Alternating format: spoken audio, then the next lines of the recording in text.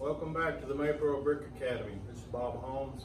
This is our second series of on-the-wall graffiti removal and protection. So if you missed the first video, let's recap what I did and maybe you can go back and watch it.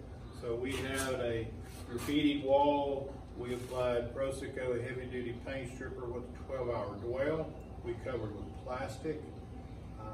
Basically an overnight dwell. We came back, rinsed it with 1,000 pounds pressure with a 25 to 40 degree nozzle. And then we, because of the porosity of the brick and the fact that it is brick, we substituted restoration cleaner, Proseco restoration cleaner at 1:1 as the neutralizer, which helps remove the shadow. So it's dry now, and here's our result. You can see a definite line. It looks like we got nearly, I'd say we got it all off. So it's quite an ordeal to get that off like that with the long dwell time. So today is going to be number one, to see how we did. We did good.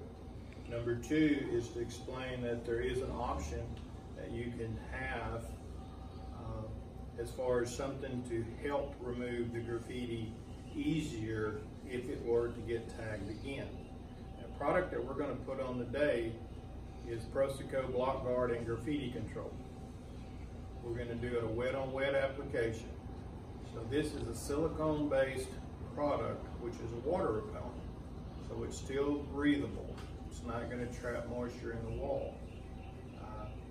Because it's a silicone, things don't like to stick to silicone. So because it's a silicone, it's really tough.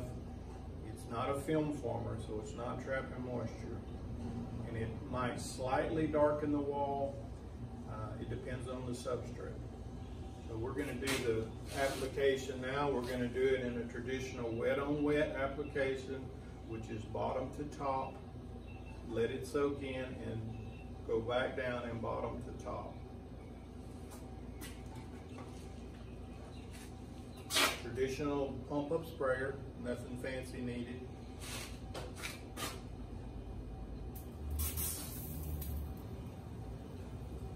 We want to put it on slow enough that we get a rundown onto the brick below.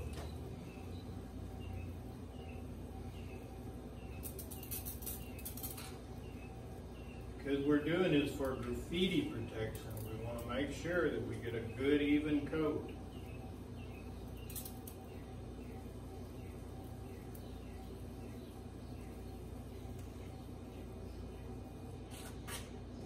So wet on wet means up, soak the surface, allow for a 4 to 6 inch rundown. And this is your rundown here. You let the materials dry into the wall, and you can see it's pretty shiny now, but as it soaks in, it'll dull out. And when it's soaked in, we apply the second coat. That drives the first coat in deeper, but it also gives us more protection on the exterior.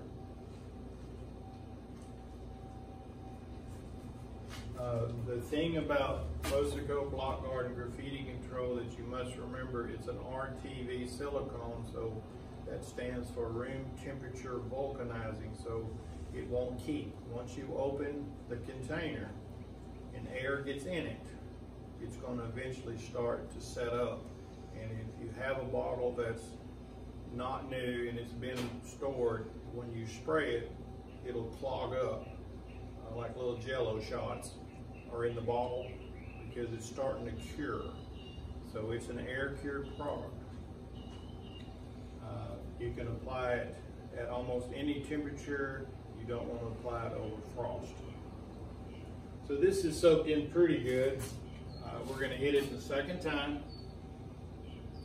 The second time is always going to be faster because you've loaded it up with material on the first time.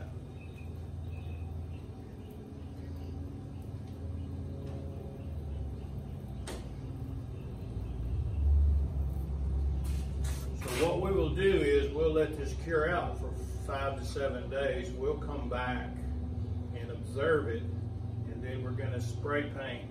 We're going to tag this area and re-tag this area, and then we're going to show the benefits of using a graffiti prevention product like Proseco Block Art and Graffiti Control. So we'll see you on the next On the Wall series. Thank you.